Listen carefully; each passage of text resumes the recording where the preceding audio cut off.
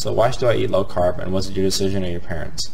I guess the main reason that I've been kind of hammering on for the last couple slides, or the last slide of questions, is that I just know it's healthy, I feel great, my body looks good, and I just want to avoid the roller coaster. I want to be able to live a great normal teenage life. I already have enough distractions as it is. I don't want diabetes to be another distraction to me. I want it to be something that I can basically put on a schedule and manage, so I'm not chasing highs or chasing lows all day, and I can actually focus on my schoolwork, my interactions with friends, gathering, my sports. So that's why I eat low carb, and I have no complaints about the food that I'm eating too. It's good food.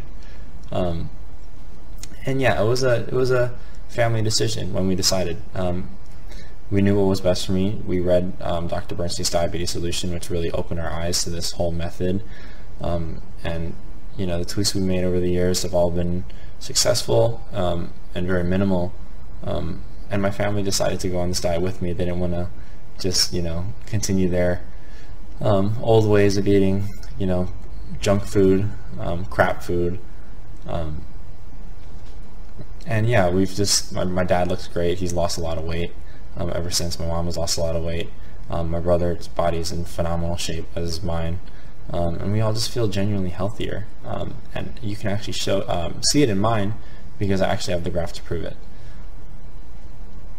Can you encourage my son/daughter with T1D that low carb is a good decision? Yeah, low carb is a good decision. It is.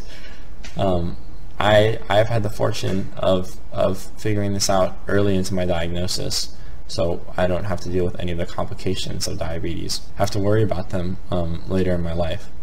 I know it's probably hard for a kid to understand these complications, but for a parent, you could definitely do the research and see, retinopathy, cardiovascular complications, and the risks of those significantly increasing based on your A1C. It's a direct relationship. Percentages rise as A1Cs rise. Low carb is a great decision. I would encourage any diabetic to do it, just as a stress reliever, to not have to worry about that constantly, and chasing highs, chasing lows, like I've said multiple times in this video. And again, like I said multiple times in this video, the food is great. You'll feel great too. I feel amazing. I'm able to work out multiple times a day, not have to worry about hyperglycemias or hypoglycemias, peak physical shape, all that good stuff.